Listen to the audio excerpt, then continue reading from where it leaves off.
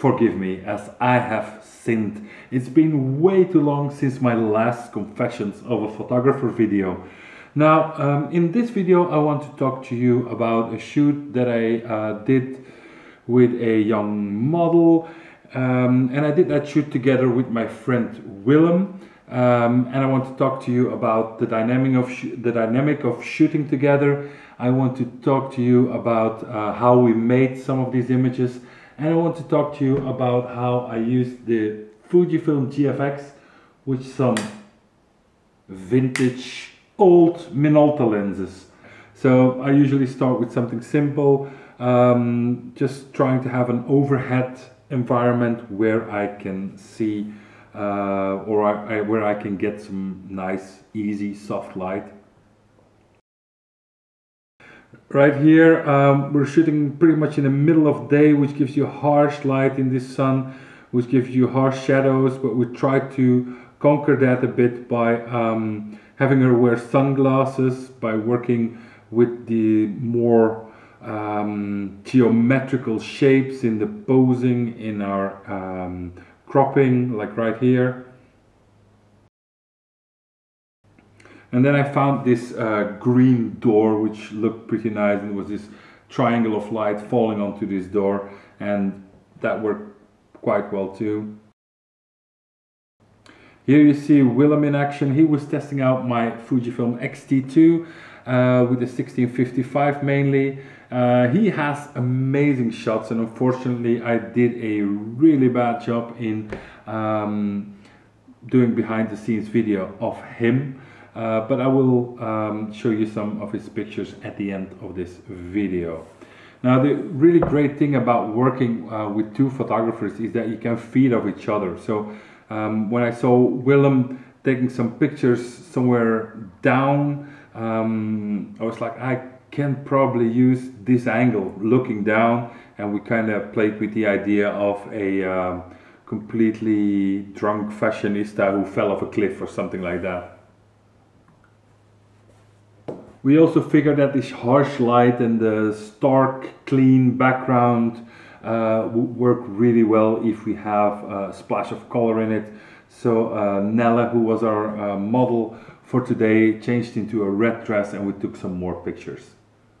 We then moved on to a more natural environment, and that's when I started using some of the adapted vintage lenses with my Fujifilm GFX. Now, what you should know is that there are adapters to attach pretty much any lens on this camera, but because it has a bigger sensor, it's a medium format camera, it's generally advised to use only medium format lenses. But luckily the distance between the lens mount and the sensor, because it is a mirrorless design, is pretty close.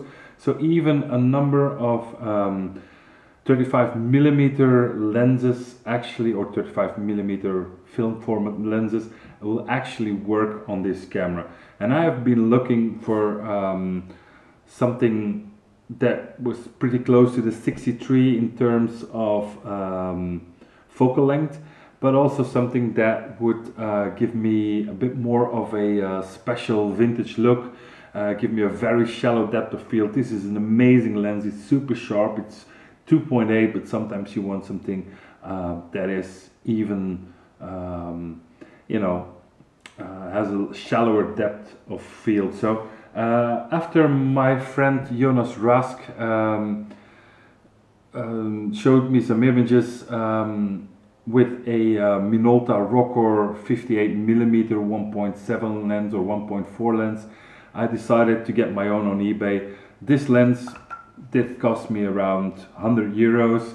Now, this lens you cannot mount on a GFX unless you have something like this. This is a adapter. This one is from Kipon, which was also about 100 euros. So this end will fit the GF mount on the GFX, and this end will be the Minolta Rokkor mount. So what you do is basically just get that Fuji lens off, then you mount the adapter, which is just a piece of metal basically, and this one fits really well. I haven't tried any of the other ones because there's many out there. There's even some adapters out there that can use autofocus with some selected lenses. Now this is a manual focus lens, so it doesn't matter anyhow. So you just attach it to the camera like this, and then all of a sudden this Minolta 58mm 1.4 lens works on the GFX. Now it is not perfect, mind you that it is not nearly as sharp as the Fuji glass. It has some vignetting in the corners, which can be solved to a degree, but you still will probably have to crop a little bit. So to me this is not about image quality, this is about having a certain look to the images, and from my testing I really love how the Minolta Rokkor lenses work. They are pretty cheap online, and they give this really nice look to it. So I had been playing with this one for a while, and then it turned out that Wilhelm had this old Minolta 200mm lens. It's 3.5, but that is very shallow depth of field with such a long lens on a medium format camera. So I couldn't wait to test this baby out on my GFX, and we did that somewhere in a where there was a little path where we walked, and we started shooting some images. It's actually not that hard to manual focus with these old lenses, but you have to keep in mind that if you're going to be shooting wide open at 1.4 with this lens or 3.5 with this lens, your margin of error is extremely small. So you will have to take a couple of images just to be sure that you have everything in focus.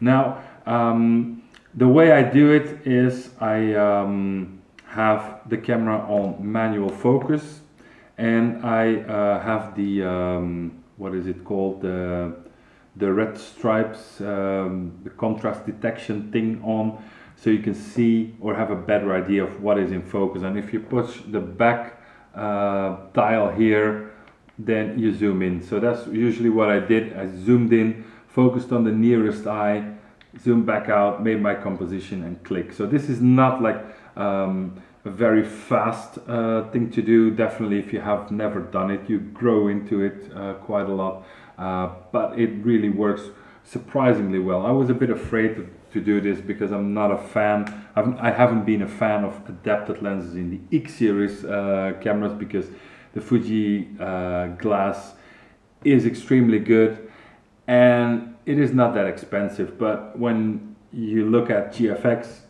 you know, the 110mm that I kind of lusting about is around 3,000 euros. So I'm not ready for that investment, but in the meantime I can have a play with these lenses.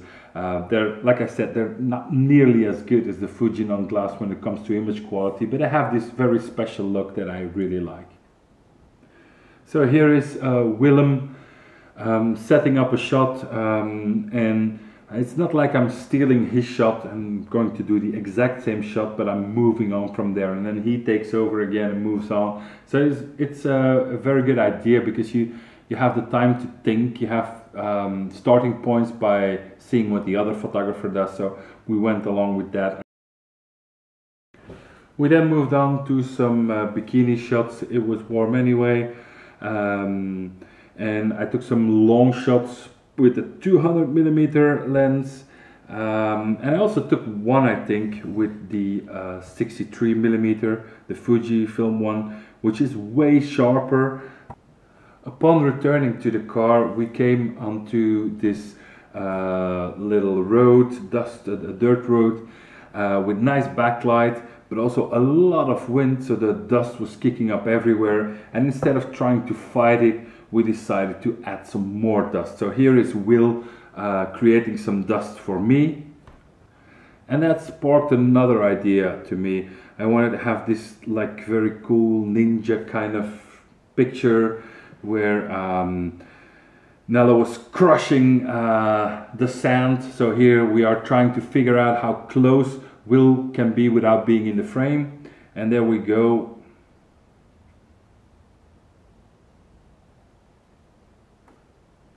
Nelle got a mouthful of dust, but I still think it was worth it for this picture.